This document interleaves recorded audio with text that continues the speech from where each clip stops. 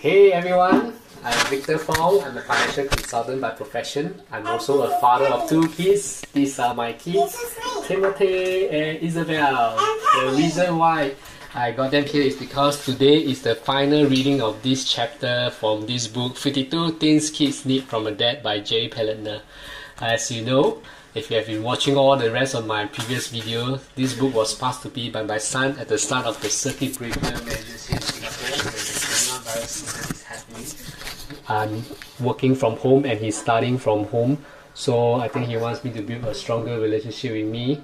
I've been reading this book 1 chapter a day, recording them in 1 video each chapter. So I uploaded them on YouTube so that I can revisit those chapters and learn and apply those learnings to be a better father for my kids.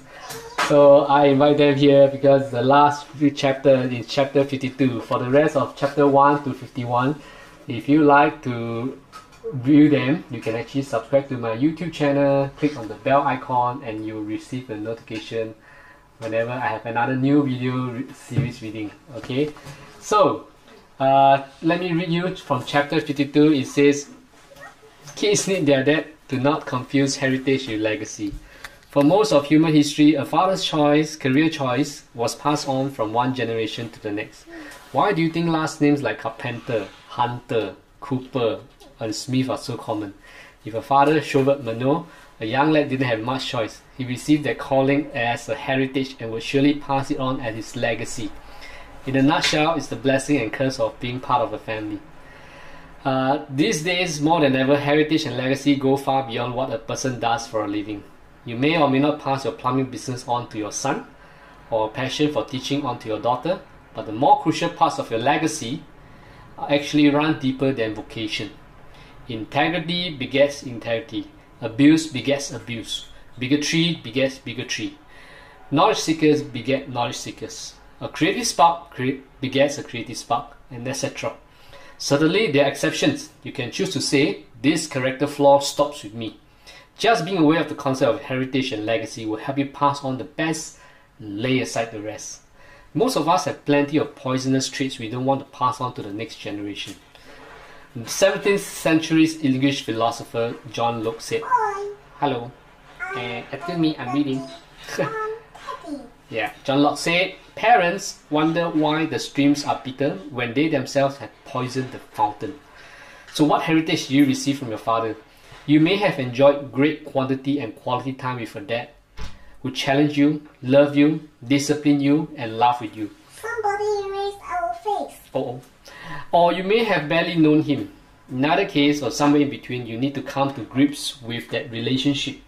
Express thankfulness for all his efforts on your behalf. If possible, continue to invest in his life. If necessary, work towards forgiveness. Let go of resentment. Understand that your father and mother come into their parenting responsibilities with a heritage from their parents.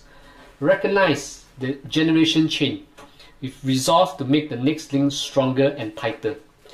If it has not been yet made clear in the past 51 chapters, the most important legacy you can leave is unconditional love.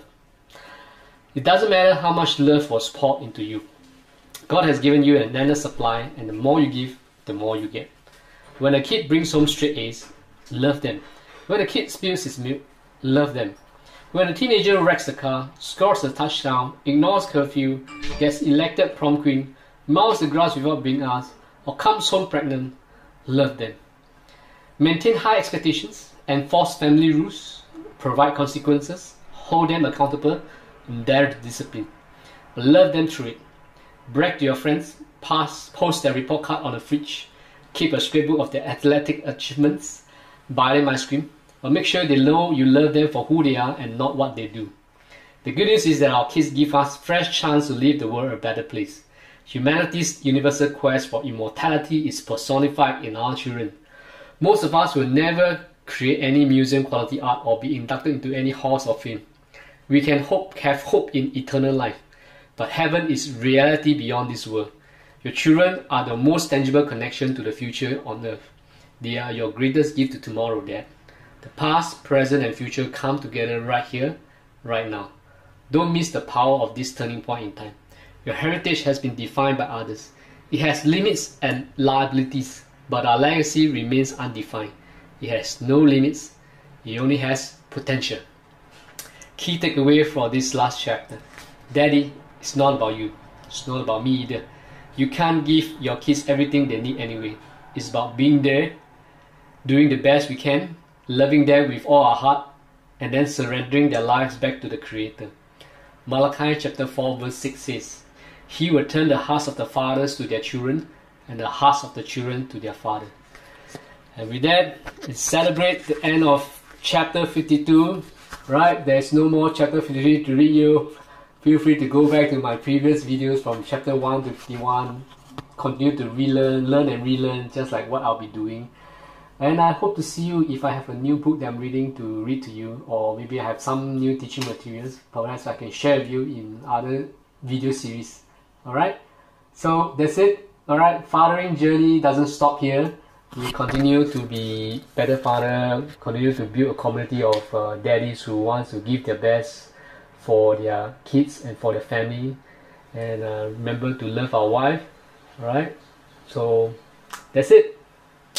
Thank you for watching this. I love you. God bless you. Goodbye.